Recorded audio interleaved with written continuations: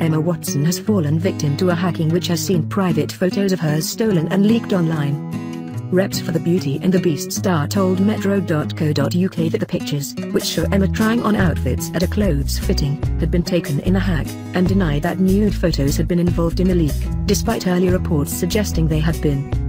Reports have suggested that the photos have surfaced on the dark web, an encrypted network which allows users to surf and share information anonymously. Others have claimed that the pictures of Emma have been seen on the anonymous message board 4chan.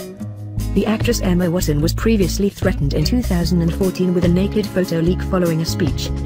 She said, "I knew it was a hoax, I knew the pictures didn't exist, but I think a lot of people that were close to me knew gender equality was an issue but didn't think it was that urgent, that it was a thing of the past."